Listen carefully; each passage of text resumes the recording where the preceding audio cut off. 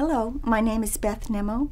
I'm the mother of the first Columbine student, Rachel Joy Scott, that was killed in the high school massacre on April the 20th of 1999. After Rachel's death, we found a legacy that she left us with her story of what was going on in her little heart and her life, and God was using her in a powerful way. And she wrote many powerful writings that were prophetic about what was going to happen to her.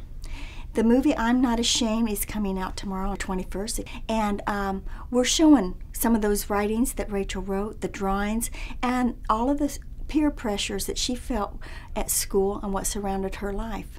The challenge I want to leave with you today is that Rachel wrote on the back of a dresser, "These are the hands of Rachel Joy Scott, and some will someday touch millions of people's hearts." And what we're after is a heart connection. We're not trying to modify behavior or anything. We want to touch your heart. We want to give yourself permission to change how you feel about yourself and how you feel about others. And hopefully you experience a heart change. Rachel trusted the Lord with her life, even to the point of death.